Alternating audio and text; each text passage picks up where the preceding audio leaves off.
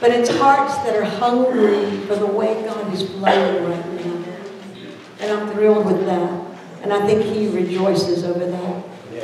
And what I've been sensing for a long time, and I just really feel God is ready to do, is that Eagles, the organization of Eagles Win, World Intercessors Network Incorporated, is to birth a location in the North Gate of Dallas where we can do this type of thing on a continuous basis. We will have international prayer on a continuous basis and training in many different areas. This whole city and region is full of many nations, many nations, and they need to come together in one place, receive additional training and this kind of worship, take it back to their own churches, take it back to their own fellowships, and strengthen the house of God across this city, because they're growing in the Lord and being strengthened in a flow of the Spirit. The way the Lord began to really deal with me, He's been talking to me about this for several years. In fact, He brought me here from Hawaii in 2005 and said, build me a headquarters. And now I think this is the season that we are to do it. Literally, it will be a tabernacle of His glory, just like tonight has been. But it's holy ground. And the Lord gave me a viewing point over the last few months that He hadn't showed me before. You know how God gives you a vision and then He starts adding to it so you get a better understanding of what He's talking about. And at a meeting over in North Richland Hills, and my brother remembers, the Lord really dealt with me. In fact, you don't even know how inspirational you were that night, sir. But He came up to me and He said, you remind me of Fuchsia Pickett. I don't know how many of you know Fuchsia Pickett. I knew about her. But in the North Gate of Dallas, she had what was called Fountain Gate. And then the couple that was hosting the event, they looked it all up for me, and I got the lowdown on what it was really all about. And Fuchsia, I had seen her one time in Atlanta at an End Time Handmaidens conference years ago. But her ministry was birthed into revelation out of the Word. She had almost died, was taken into a Pentecostal service, was literally raised from the dead, completely healed in a split second, and filled with the Holy Ghost. Praise God. And from that point on, she was no longer just an incredible teacher of the Word. She became a woman of revelation, and she wrote many books. And she had a building, and so I talked to him about it. I found out where the building is. And the building was over on Custer, just north of George Bush, and it was called Fountain Gate. And the Lord has told me again and again, open up an old well. Open up an old well. I'm ready to open up an old well. And so I asked your prayers. I went to the location. I'm going to tell you, and some of you will think, oh yeah, that wild little woman. Okay, this is what honestly happened. As soon as they sent me where the address was, I jumped in my jeans, got in my car, and I drove straight to it. It's only 20 minutes from my house. I drove right into the parking lot. There was a beautiful white church with a high steeple, about medium size. And there was a building that I saw 35 years ago in the spirits. Whoa. And the Lord said, one day that building's yours. Hallelujah. Glory. Amen. Amen. Now, the Lord told me, don't get out of the car and don't take a picture. Just keep praying. So I obeyed God. Later, I tried to go by there and find it again. And then I had my friend from Atlanta came in, and I said, okay, you drive the car. I'm going to go back and find that building. There's nothing but a solid brick wall and houses. That building is no longer there. God showed it to me in the Spirit. And He said, this is that.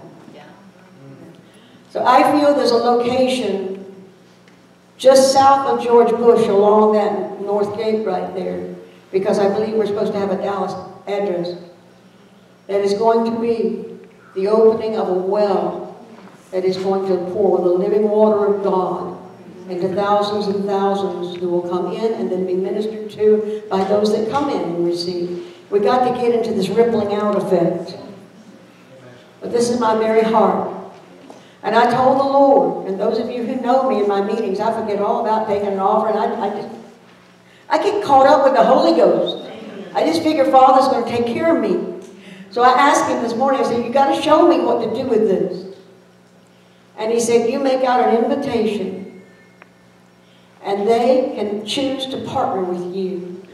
If you want to start giving monthly on any level, I don't care if it's $5, $10, $25, $50, $100, I don't care. You hear God. Think about it. Pray about it, even as the service goes on. But if you want a part of the action of taking the North Gate of Dallas and join with us, and there are others that are joining with me. Joshua will be there to counsel. Olga's going to be opening up training for Hispanics. We've got other people that are going to be coming in. These are ministers under me, and they're going to be teaching there. It's going to literally be a training center. With a house of prayer in the midst of it. Amen. It's going to be holy ground. When I had a prayer chapel in Florida, I would have people that would drive on the property and they couldn't even get out of their cars. Someone would finally come in. I had some young people, and they said, have you ever felt this before? And they're getting ready to go on a mission trip, and I said, you mean you haven't? And you're going halfway around the world? And this is the point of my heart. This is my heart. I want to see the anointing of the Lord poured into the youth of this city. I want to see young marriages healed and restored. I want houses all over this city. You see this picture up here? We got that picture on the PowerPoint. We're going to get this. Wait, she got her doing double duty. I want you to see this. I'm going to punch it up on the PowerPoint. God gave me this 30-some years ago when I was stationed in Germany. And now is the season to get this done. Now you can see it up there. I want to tell you what this represents. This represents the darkness and the barrenness of the earth we live in right now. Yeah. The sun is not coming up, the sun is setting. We're almost out of time. And these are houses where the Holy Spirit is abiding in that house. And people are coming to pray and to learn and to grow and literally finding family around a coffee table. We're going to need one another. And I believe these are the two moves of the Spirit right now. We're going to have houses of prayer, and we're going to have a place of celebration. And so I want to build a place of celebration in the North Gate. The Lord said, build it up on the hill, you know, and let the light shine so the city can see it. Well, I don't know how much of a hill I can get in North Texas, but I'll tell you what. This is what I want to see done. Yeah. I've held this vision for the Lord for all these years, and the Lord says, now. Now. Amen. So if you're in, and you feel like the Lord's leading you, then I invite you to sign these sheets, take a sheet, pray about it, and do whatever God tells you to do. This is where I am. I'm being very honest with you.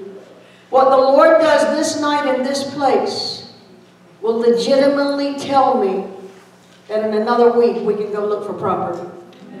I'm not going to go off the deep end and get something of incredible stuff. I want a beginning, because once we have a beginning, we can grow and we can spread out. Yes, Lord. I don't do things expensively, but I do things with excellence. Amen. Because that's the call of God. And so if you want to be a part of an excellent project, I just invite you to get on board and then come by every time we have the doors open and be a part of what God's doing.